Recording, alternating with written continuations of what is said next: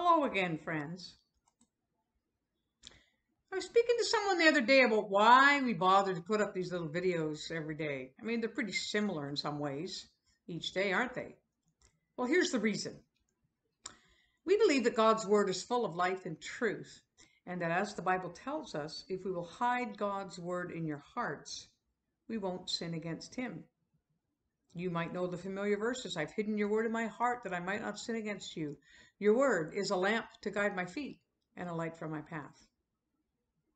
So one of our first purposes is for all of us to get to know what God's word actually says. We speak about it, we put the words up on the screen so we can read it, and I really do encourage all of us to go even further than the very few verses we're able to mention in the 5 or 6 minutes that we spend together.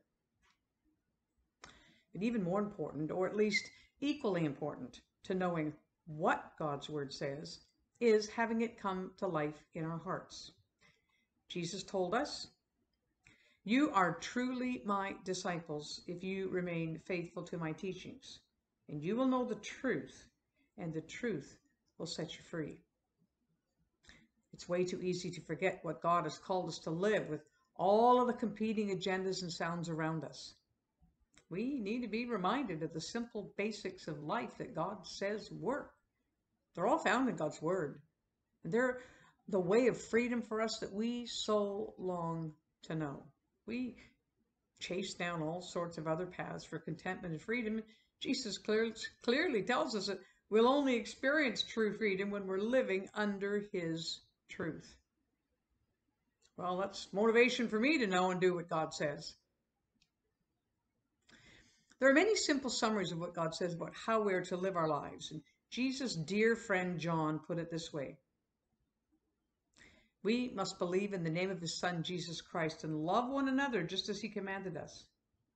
Those who obey God's commandments remain in fellowship with Him, and He with them."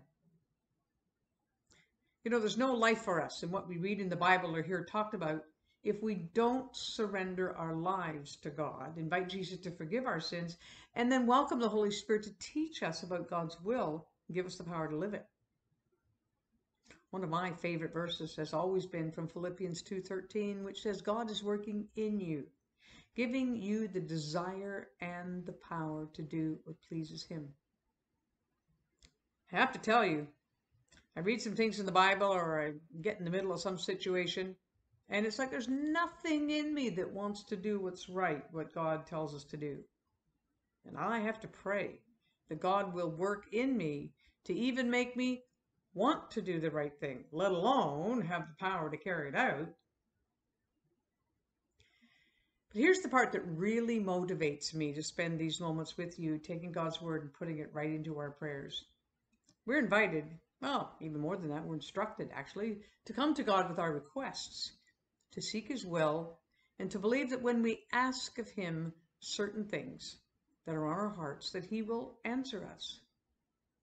Well, I can't think of anything that's more on God's heart than the things that He tells us matter to Him.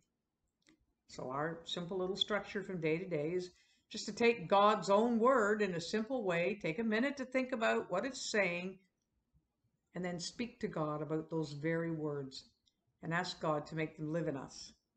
So each day for, as you know, just about 5 minutes, that's what we're doing, trusting that God will draw us closer to His heart as we welcome Him into all we're doing, all we are, all we're wondering about, all we need for this day to be successful.